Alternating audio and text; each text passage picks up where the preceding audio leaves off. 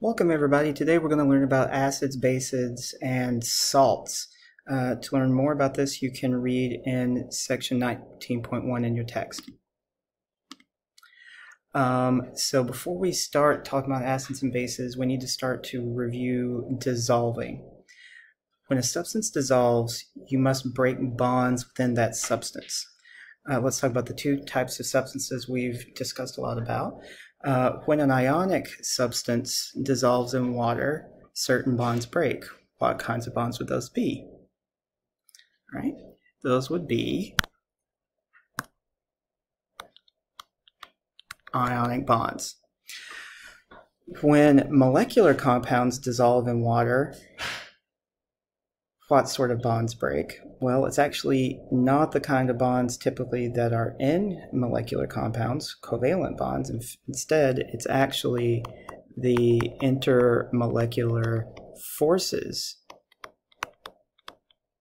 that break. Specifically, we're going to talk mostly about, what do you think? Some of you may have guessed it, hydrogen bonds.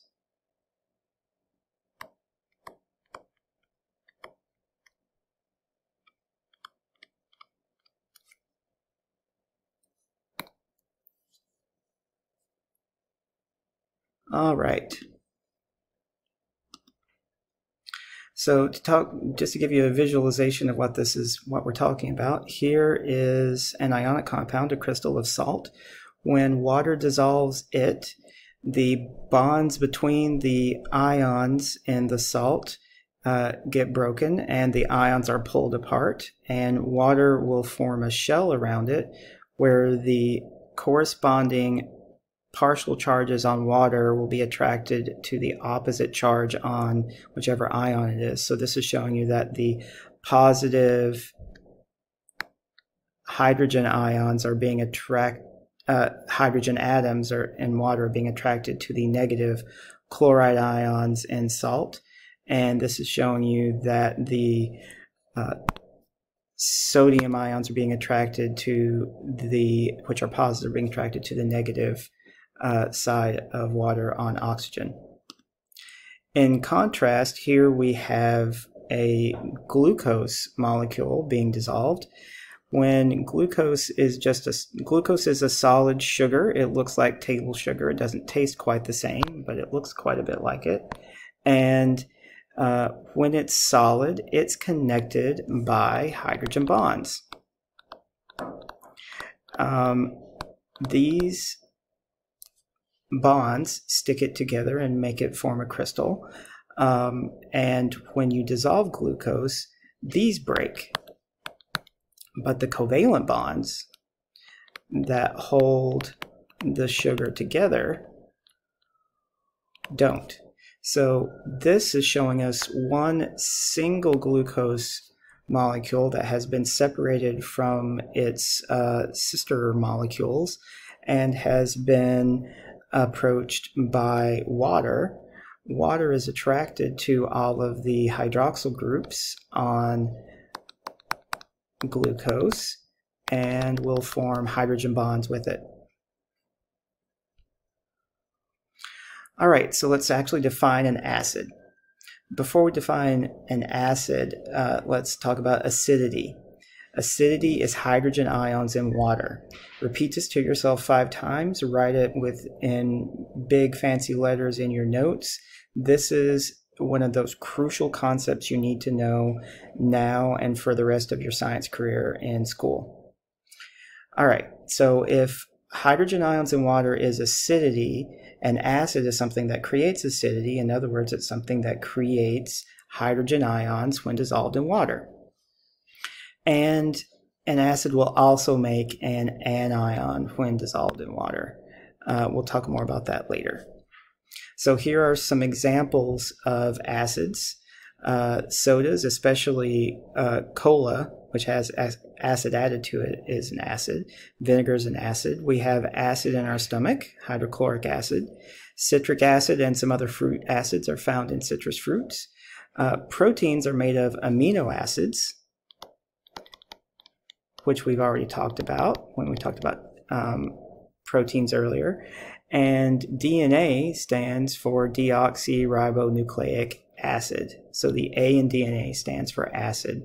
There are acidic groups found in it. Acids all have a particular taste. Our taste buds on our tongue are, some of them are built to detect acidity, and we detect acidity as sour. So extremely sour things will make us pucker up. It's an instinct. Concentrated acids are dangerous. They can cause chemical burns. You can identify a compound as an acid if it is a molecular compound whose formula begins with hydrogen or ends with our old friend carboxyl COOH. So let's take this as an example. Here we have HCl. This is hydrochloric acid.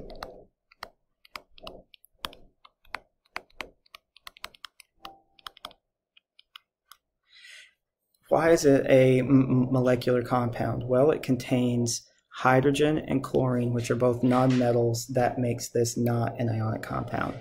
So when you put hydrochloric acid in water, it will actually dissolve, and unlike sugar, the glucose we just saw, its covalent bonds will actually break. So when you add hydrochloric acid to water, it will turn into hydrogen ions and chloride ions. So this is an example of a non-ionic substance dissolving in water and turning into ions.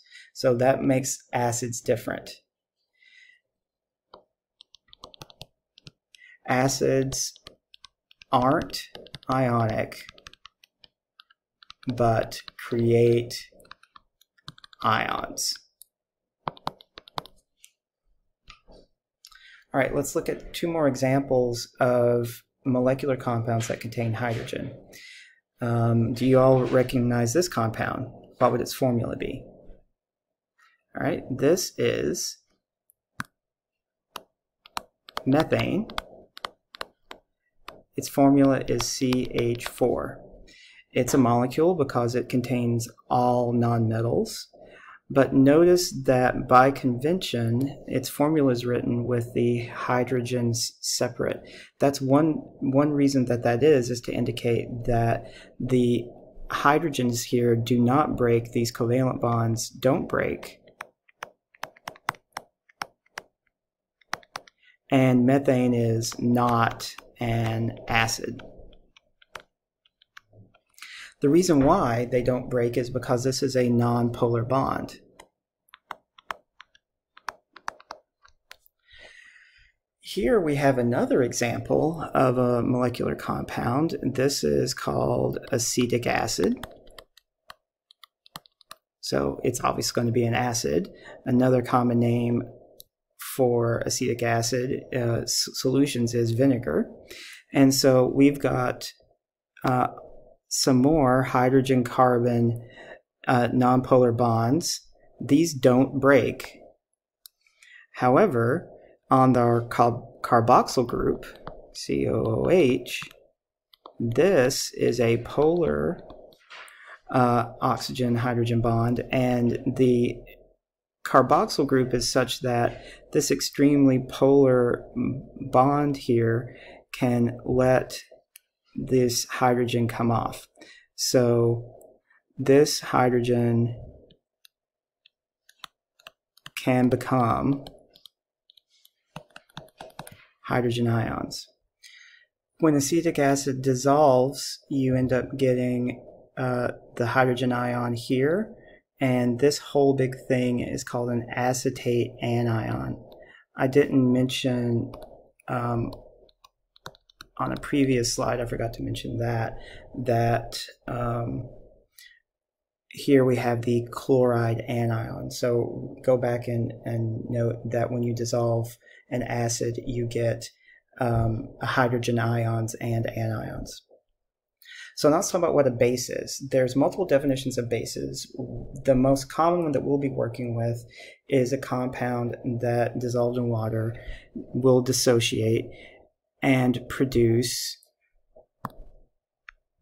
hydroxide ions and cations.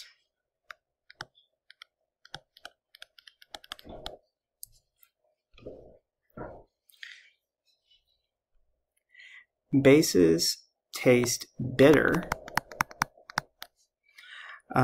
Here's someone drinking coffee. Coffee has a lot of basic substances in it, and part of the reason why coffee tastes bitter is because of that.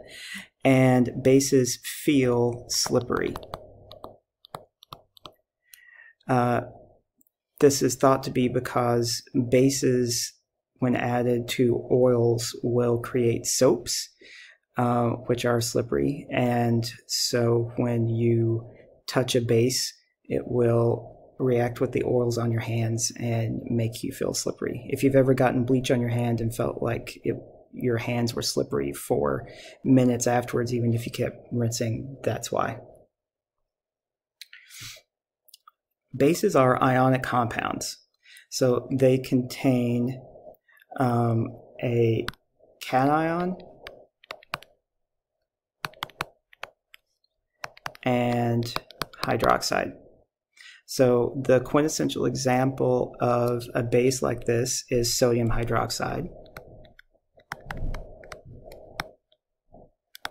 which is also called lye. When it dissolves, it will break apart into sodium cations and hydroxide anions.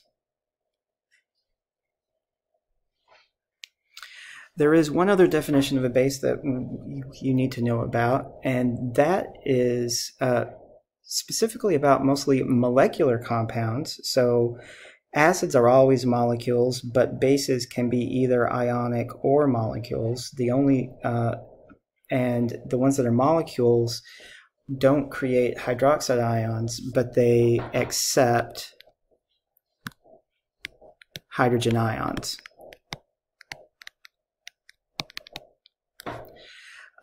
There's only one of these that we need to know about, and that's ammonia, which is NH3. When you expose ammonia to a hydrogen ion, it will react and create the ammonium ion.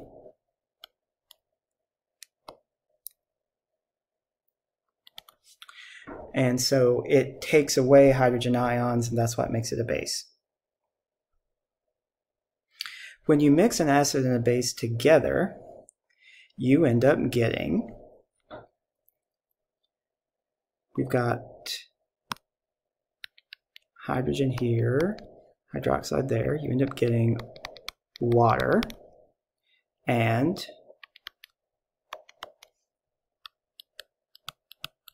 a salt. So that's why this picture is here, because it's seawater, water, and salt. This is, if we think about it, this is a double replacement reaction.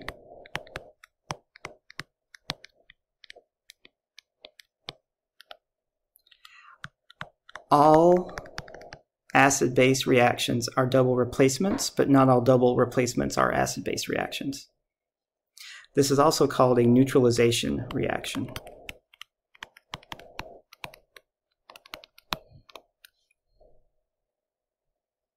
Specifically for acid bases. So the products of an acid, one more time, are water and a salt. A salt is defined as the cation from a base and the anion from an acid. Just about every ionic compound could be classified as a salt. So we just saw that sodium chloride could be produced from hydrochloric acid and sodium hydroxide. All right.